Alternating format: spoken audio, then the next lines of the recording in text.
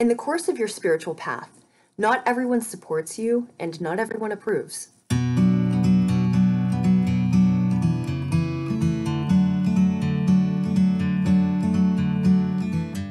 This full moon is in Purva Phalguni Nakshatra, and a really well-known native is Madonna. So consider, last time Dinesh Nakshatra for the new moon, that was Marilyn Monroe. So consider the difference between Marilyn Monroe and Madonna, both iconic women. Here's the difference to point out. They were both sex symbols, but they were different. So Marilyn Monroe was very feminine and acquiesced. She had a certain usefulness because she made people feel a certain way. Madonna also has a usefulness, but in a different way. Madonna was not this blank canvas waiting for somebody to show her what to be. She was a woman with a vision, and what her vision was, what her creativity was, evolved over time, but she was the one with the vision. She was the one with the creativity. She was the one with the hard work. She was also the one who never stopped to ask people what they thought. She wasn't concerned if people liked her or agreed with what she was doing or how was she doing in the polls. She wasn't really concerned with public opinion. She had a vision and she realized that creative vision. So she is this epitome of creative force energy. Now, Phalguni means the pink fleshy parts of a woman. So this nakshatra is very much about sex, and sex is creativity. Sexual energy is creative energy. The two are not separate. The nakshatra is in Leo. All of these elements are encompassed in the 5th house. So anytime you are creating something, it's with this sexual energy. Now let's think about it for a minute in your own life. Esoterically, sex is not something that is stigmatized as it is in many cultures. So let's apply that principle in our own lives. While the words are very easy to say, be yourself, express yourself, be who you want to be, there are consequences to being who you want to be, especially if you are on a spiritual path, especially if you have some sense of purpose in the world, especially if you walk with direction and know that the endeavors you undertake have some more significant purpose. So what you are creating, not everybody sees it. Actually, nobody sees it. Only you see it. Other people can get pieces of it and maybe get an idea of what you're doing if they are so inclined to think that way. But you can't ever count on anybody to know what you're doing. So what happens is somebody will step in without knowing what the big picture looks like, without really knowing what you're creating, and they just pick apart the little things that you do. They pick apart the little pieces of how you do things. They see sections of your work and critique those sections, but they don't see the whole of your work. Only you see the whole of your work. So again, while it seems very easy to say, oh, just be yourself, walk with your purpose, there are consequences. If you have people around you who, for example, have different religious views or different spiritual views, sometimes there are consequences to that. Sometimes you're ostracized, sometimes you're considered evil, sometimes you're considered bad. There are consequences. If you have questions about what's going on, and for example, you go to see a mental health professional, and they don't know what you're talking about because they don't see the esoteric world, they don't have the abilities you have, they don't have the sight that you have, they'll look at you like you're crazy, and then that doesn't help at all. Or if you talk to just a regular person who doesn't have what you have, they don't see what you see, and they don't have the capacity to understand what you're talking about. What happens is that each time we encounter those situations, even though you know better, but still it chips away at you little by little by little.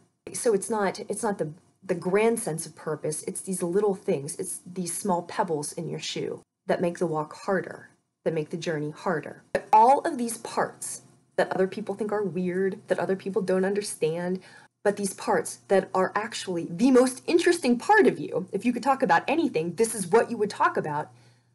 Keep developing those parts. Keep developing those parts. And it doesn't matter what anybody else says. Keep developing those parts because they are your most interesting parts. What you're curious about, this is what cures you. What you have the eye to see, the truth as you understand it, your perspective, that is what makes you your unique self. And nobody can see that but you. That means nobody else has that to offer to the world except you. So when these times come, when these small incisions of doubt come at you, you remember only you see what you see. And the fact that you see it, it's very important to bring it into the world.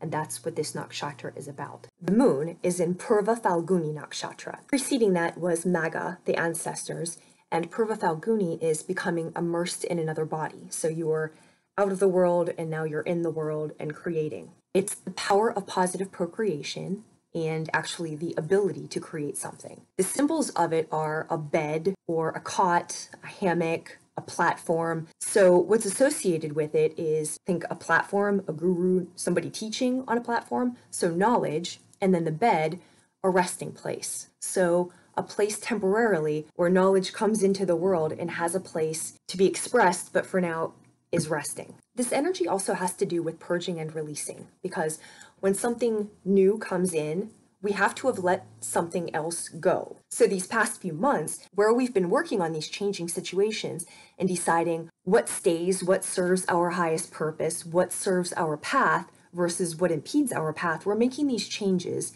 and we're looking at our relationships and we're looking at our livelihoods and we're looking at our pastimes and we're looking at our friends and deciding what's there versus what should go. Everything that you've released, everything that you've calmly closed the door on has made room for now this creative energy from above. This nakshatra is also about divine partnership. So it's something from above that the individual is trying to merge with. It's the soul being let loose in the material world to gather knowledge, and then looking at who we partner with, how we partner with ourselves, and are we working with ourselves or against ourselves? So the lunar period of these next 2 weeks is this place of rest and acknowledging what's now come into your life, what resources you have available to you, and looking at what your soul is here to do. Uranus is in the 4th house in this chart, and the 4th house is our place of origin, our sense of home. It can either be the literal home or where we feel at home. And the fact that Uranus is present in the 4th house in this chart is indicating that how we feel about home is going to change. Creative energy is sexual energy. So for a minute, let's consider the tie between nudity and knowledge. Think of Adam and Eve in the Garden of Eden, that story. Adam and Eve were naked. That wasn't the problem. The problem is when they became aware of the fact that they were naked. So it wasn't the nudity itself, it was awareness of it. We are made to feel so ashamed of our sex, of our body, of our physical desires, our imaginative desires. There's barely a place you can look where someone's not trying to make you feel self-conscious because they're trying to also sell you a solution. It can take a lifetime just to get over not feeling self-conscious about your appearance or your body or what your utility is to the opposite sex, because we even conceptualize our own usefulness to how, especially as women, whether or not men find us attractive. Thus, like, if men find us sexually useful to them. So it's interesting, right? Like, that dynamic's not the problem, but calling attention to that dynamic, awareness, and then bringing to conscious awareness that we are aware that that's happening, that's the problem. That's when you become a feminist. That's when you become a loudmouth person. That's when you become problematic, when you start to make other people feel uncomfortable. And that has to do with people who are trying to use your energy and redirect your creative energy, your sexual energy, in a way that's useful to them. Whereas this nakshatra is having you bring it back to yourself and the knowledge of how powerful that is and what you can do if that energy is harnessed and directed in a productive way. The setup alone of this chart is very telling. The first thing is what's called a bucket. So you have the moon, the handle, and then all of the other planets below. So you have the moon, your internal, your mentality, how you feel about things, your emotional state, casting light on all of the other elements. So how you're feeling about something, how you've been thinking about something, how you've been internally processing something. Now you're looking at that new mentality and you're looking at all of the areas of your life that you've been processing this information. The other thing, right? So the moon is in the 8th house and the sun is in the 2nd. So the 2-8 axis is the same axis that the eclipses were on back in December. The 2nd house has to deal with esteem. It also has to deal with our stuff, the money you make from the work that you do, but your esteem, reinforced by the stuff you have to speak for you. That's opposed to where the moon is now in the 8th house, and the 8th house is about alchemy and transformation and going deep. Your most vulnerable self is the 8th house. So when you're done with your transit in the 8th house, it's a different type of self-esteem. It's a self-esteem that's invisible. So whereas the second house is your stuff, but you have something to show for it, and that's how you derive your esteem, eighth house is something different. So it's the esteem you get from the spiritual work that you've done, but on the exterior, you don't have anything tangible to show for it. So consider how that shows up in the world. How we consider somebody who has done well. You have cool stuff. You have a nice house. You have a good income. You've got a cool car. You've got nice clothes. You can go places. You have stuff. So your stuff somehow speaks for you. And the way we get wrapped up in that is very subtle. How you get to see what you're really about is after that eighth house action. After you've gone through these invisible depths of things that you didn't want to visit, and you go through all the dirty, dark places of your existence, your background, your shame about money, your shit, like all of the secrets, all of the things that you never once said, when you come out the other side of your eighth house, the strength that you have is internal. It's a spiritual strength that you've had. Accumulation is the wrong word. So second and eighth house are different. So that's what this new moon is. Moon is in the eighth house, so you're going through something internal. Any growth you have that happens internally, nobody gives you a paycheck for that. So if it feels like thankless work, that's because socially it's not something that's particularly valued. The aspects for this chart are very interesting too. You have Saturn square Uranus as a feature. So Saturn, structure, coming up against Uranus, disruptions. So disruptions in your structure. Pluto is trining Mars. Pluto, looking underneath things, and then Mars, what are you going to do about it? So now that you have this truth, what are you going to do about it? Moon, trining Uranus. Trine means that this is just a very natural energy flow. So you are now in the mood to do something unexpected. And then Sun, sextiling Uranus, there's an opportunity there. Capricorn, sun, moon, and rising. This full moon takes place in your eighth house. And your eighth house is the house of alchemy and transformation. It has also to do with other people's money, debt, inheritance, legacy. So all of the ways that you transform, all of the ways that you make your mark in the world, but more so the ways that you decide what the result of your life is going to be, the depths of who you can trust, how you can trust yourself. This is all eighth house. And what this nakshatra is asking you to do is have a look at when you're considering who you're going to be in the world, what your impact is going to be, what your legacy is going to be, the purpose of your transformation. Like, what are you trying to do? This moon is having you look at who's close to you, and are you in relationships that are comfortable for you so that you don't have to waste your energy on them, or you don't have your energy being leaked away from you or redirected in a way that you don't want, because you have some intangible thing to bring into the world. You have some spiritual purpose. You have something you've been working toward. So it's having you look at, are your relationships stable? Are you in relationships with people who agree to certain types of conduct in which everybody feels secure, everybody feels safe? And with that sense of security and safety, then are you able to create? So along with that sense of safety and security, what goes into that? People can say anything. They can say words. They can say things like, I love you, we are family, we are friends. Words are something. Watch their actions, watch their behaviors, because this is how you determine whether or not conduct is reciprocal. So what you are contributing to something, are they contributing to something equally? Because again, like, there's overt conflict, and if conflict is overt, then you can speak to it, then you can do something about it, you can act on it. But there's also covert, like hidden kind of conflict, where unless you really go after it, there's no chance to reconcile because the other party is acting like it's not happening, although everybody knows it's happening. That's hard to work with. So if that's going on, that is not agreed upon conduct. Because you agree with your words, but you don't agree with your actions, that's a very different matter. And if somebody isn't agreeing with their actions and there's no reciprocity in the relationship, you spend your time thinking about that. Any time you spend thinking about that, worrying about that, or being consumed in any way by that, that is a very different energy than creative energy. So when you're worried about the relationships, you're worried about the relationships. That's where you're focused. You are not focused over here on bringing into the world whatever it is that you were here to do. Now, Pluto, the planet of transformation, is in your first house. You've been undergoing this transformation. You've been undergoing this really critical look at yourself, this really behind the scenes, under the depths, all of the shadows, all of the hidden self. This is Pluto. This is what Pluto does. Unearths everything about you. Pluto shows you everything you didn't want to see, but it shows you that stuff for the reason of now you need to do something about it. So Pluto is trining Mars. Pluto is in your first house, so it's been looking at you.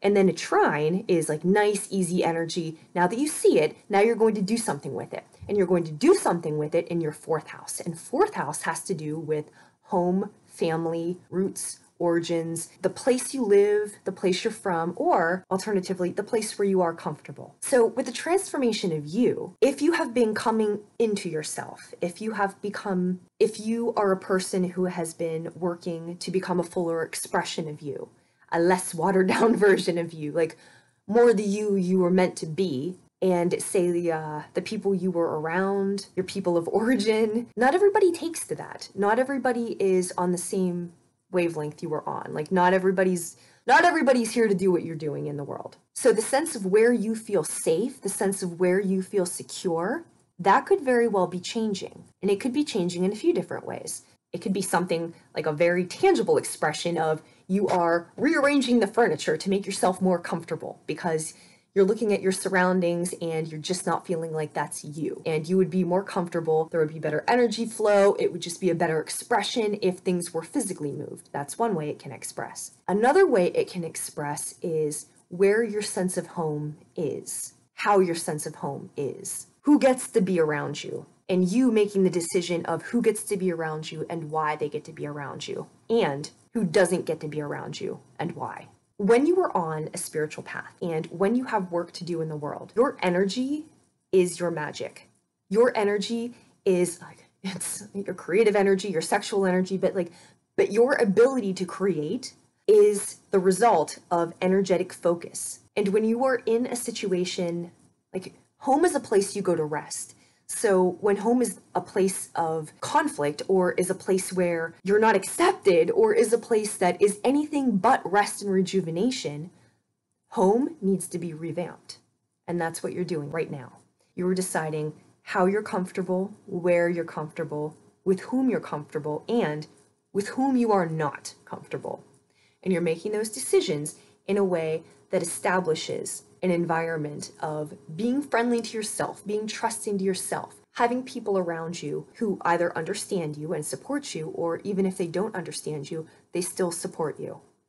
Having people who enhance your abilities rather than drain and deplete your abilities. And with all of that established, you being able to create in the world what you are here to create. Now, Saturn, the planet, Capricorn, it's your planet. Saturn is the planet of restrictions, limitations, boundaries, and you've been learning this stuff for yourself. It's happening in the first house.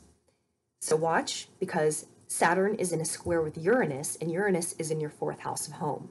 Uranus is a surprise. Uranus is the unexpected. So however you think things are going to go with home, there's going to be a surprise. Since the sun is sextiling Uranus, it may very well be a good surprise. So a sextile is an opportunity. So whatever happens, it's not like anything is inherently good nor bad.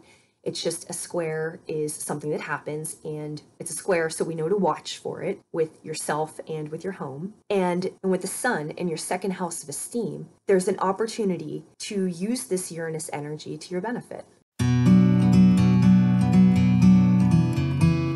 Have you noticed that the places you once were are not the places you can be anymore?